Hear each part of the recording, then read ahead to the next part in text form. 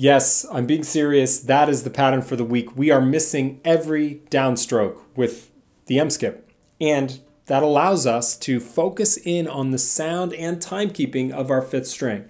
So I encourage you to record yourself as usual. Really listen, practice your deep listening skills. See if you can get that fifth string sounding the same with every stroke. Now, I also want to introduce a concept called a check pattern. It's used in drumming a lot. And a check pattern simply allows us to verify that our hand motion in one pattern is correct by putting it back to back with a simpler pattern that uses the same hand technique. I know, it's confusing, but let me show it to you. Let's get the metronome going. Counting quarter notes, that's 120 BPM. I'm going to start with the check pattern, which is just a double thumbing pattern. I'm going to do 4 check patterns, and then I'm going to go into the pattern for the week. Sounds like this.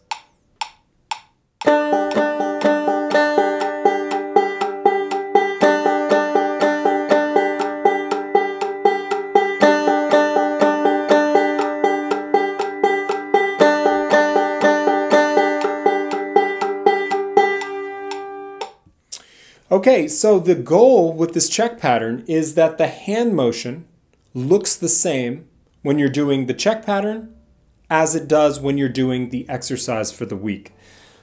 It's kind of tricky. I'll show you when we get into these higher tempos what that's going to look like. Let's bump right up to 180.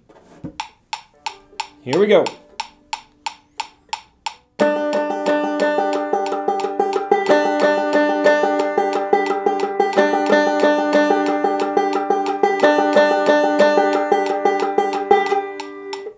Good, and let's go to 200.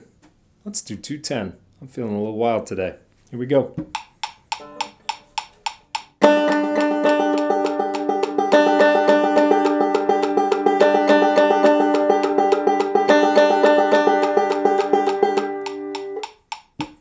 Okay, so just remember, this is critical. This check pattern allows you to verify that your motion in the exercise for the day, the danger zone exercise, is correct.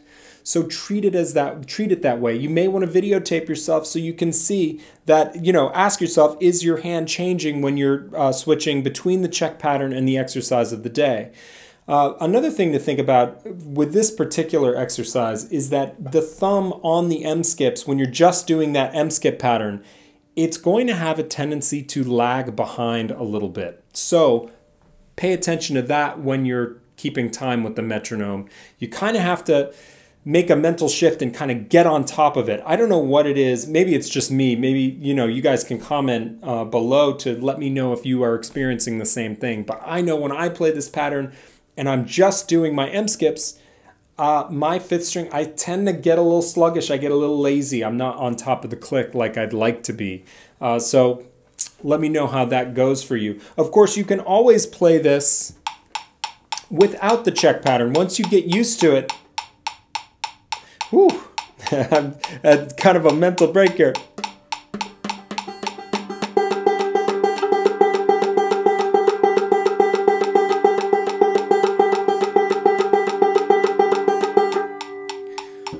That's tough to start. I've been practicing this pattern this week, and I'm used to starting it with the check pattern in place.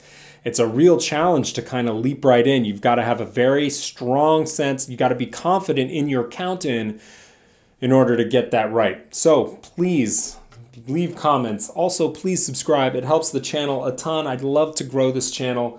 And I will see you next week. Have a good weekend.